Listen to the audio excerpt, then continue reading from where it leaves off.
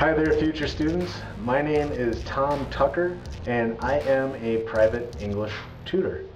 Now today I'm going to be teaching you about the idiom, let's get the ball rolling.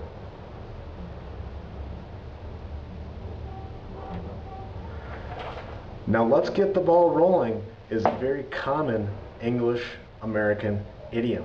It's something that you're going to hear quite frequently if you spent any time in the United States. And what let's get the ball rolling means is let's get started now. Let's get moving. Let's get this done. So let's say, for example, that you and an office worker are currently working on a project together. And you approach your office worker and you say, would you like to get started on this project?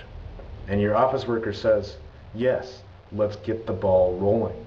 What your office worker means is, let's get started. Let's get started on this now. So, let's get the ball rolling simply means, let's get started now. If you'd like a one-time free 15-minute lesson with me, go ahead and visit my website and sign up for my newsletter. If you like this video, leave a comment down below. If you think this video is horrible, leave a comment down below. And if you want to see more of my videos, subscribe to my YouTube channel. Alright, I'm out of here for now, and I will talk to you later.